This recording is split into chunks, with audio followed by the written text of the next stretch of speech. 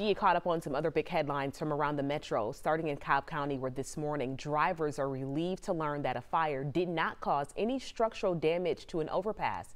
It was a story we first brought you as breaking news yesterday morning after a tractor trailer crashed under the overpass on I-75 westbound outer loop at I-75.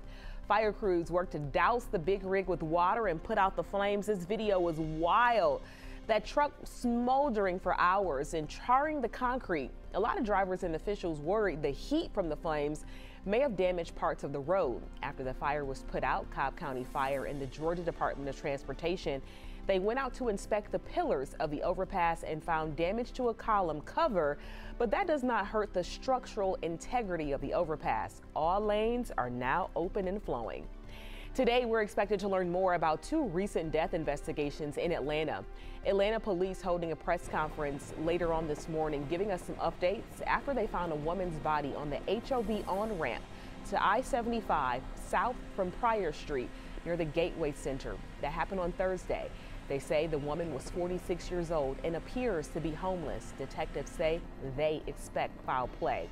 They also plan to share any new developments in an investigation from earlier this month. A man was found shot and killed the morning of December 11th off of Central Avenue just south of downtown Atlanta. That press conference is set to start at 11. Right now, the Henry County Police Department is investigating the death of a teenager. He was found dead inside a vehicle Tuesday on Highway 42 North in Stockbridge. Officers tell us they think 16-year-old Azariah Miller was shot during a robbery. One person was arrested for the murder, and police expect to make more arrests soon.